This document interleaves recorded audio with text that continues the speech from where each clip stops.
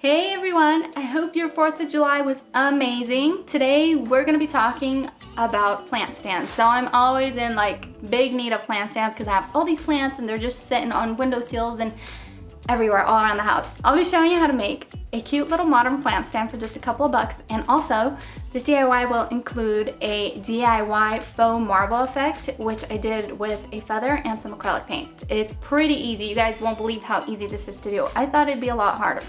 But, okay then, let's jump right in. For the dimensions and full list of supplies, visit the link in the description. You'll need some wooden dowels, a square piece of wood, and some Gorilla wood glue. You'll also need some white spray paint, clear coat, a brad nailer, a feather, acrylic paints, and a sponge. To begin, you'll start by gluing your dowels together. I glued my dowels to create a rectangle. I let the glue dry a bit before using my brad nailer to secure it. Since I was creating a box, I made 2 rectangle frames, exactly the same. Then I connected my rectangles to the other dowels, creating a box.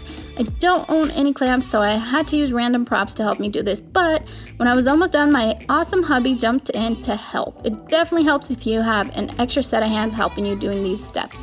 Okay, instead of staining my plant stand, I decided to paint it black since I figured the marble look would look better with black instead of staining the wood. I just used some regular flat black spray paint. Following that, to prep my faux marble top, I painted my square piece of wood with some white flat paint and let it dry before doing anything else to it.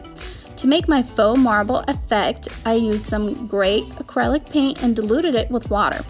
Then I dipped a feather into it and dragged messy lines across the surface. I made sure they were all kind of leaning towards one direction. It helps if you have an example to look at. You can try Google Images. Following that, to blur out the lines, I used a sponge. I applied some white paint with a tiny bit of water and smudged it onto the lines, making sure it looked blended.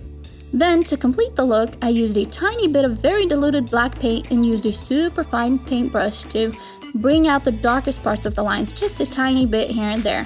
I also blended this with the moist sponge, making sure not to completely wipe it away. Make sure you do this one spot at a time. It dries super quick. Then I clear coated my top and secured it to the plant stand, and that's it.